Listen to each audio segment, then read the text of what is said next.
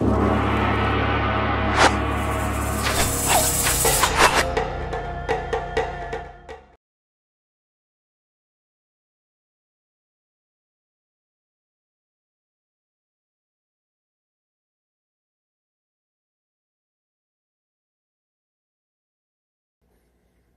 to the Black Belt Update for the week of November 9th, 2022.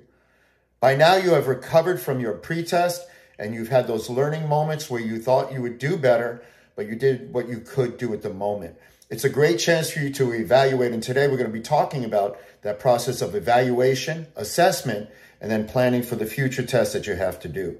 Over the next 6 months, we'll be preparing for your Black Belt adventure, and our Black Belt Academy method will help you succeed.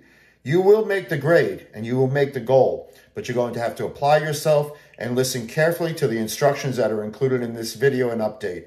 Every week, I'll be providing you with an update so that you'll have an opportunity to grow and expand your knowledge base, but more importantly, build the confidence necessary to become a black belt. Here is your peak performance self-assessment process. First, open your notebook, reflect, write, and analyze. Then list your strengths, list your weaknesses, and then finally, list your best techniques and list your worst techniques. So now it's time to get started. The first step is to open up your notebook. Reflect, write, and analyze all the various aspects of your performance. What did you do well? What did you do less well? Ask someone else what you did well, what you did less well.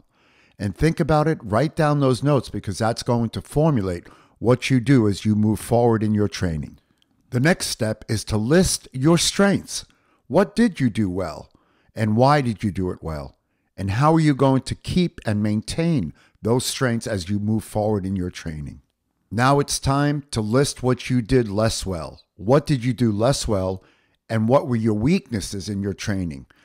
What could you improve upon? For example, maybe your forms weren't as sharp as they should be. Maybe your kicking wasn't as sharp as it could be.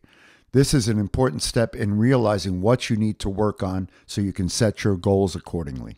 Now list your best techniques. What is it that you do well? What techniques are you confident in? What techniques do you think that you have currently under your belt and you can pull out exactly when you need them? And then you need to list your worst techniques. Whether they be in punse, sparring, or weapons, list the things that you need to work on because they're just not ready yet. And this is how you're going to build your excellence, and this is how you're going to get prepared to test at the next pretest.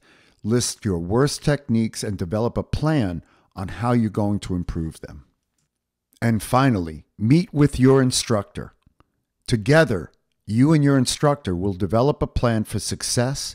You will develop a schedule that you will use as you move forward to the next pretest. This will help you prepare and teach you how to set a goal, more importantly, how to schedule for success. It is only by planning for success that you can achieve success. So you're going to use this list, this self-analysis, and build a plan day by day, week by week, month by month, so that you can improve the techniques that need to be improved and you can still maintain the techniques that you currently have that you feel confident in. Together, we are going to become peak performance champions and peak performance black belts. We represent a community of excellence, and together we will find that place where we can excel. Now it's important to remember, the only thing standing between you and your dream of becoming a black belt is you. If you apply yourself, you'll be able to achieve that dream, make your parents proud, and your family, your colleagues at gold medal, but more importantly, our community.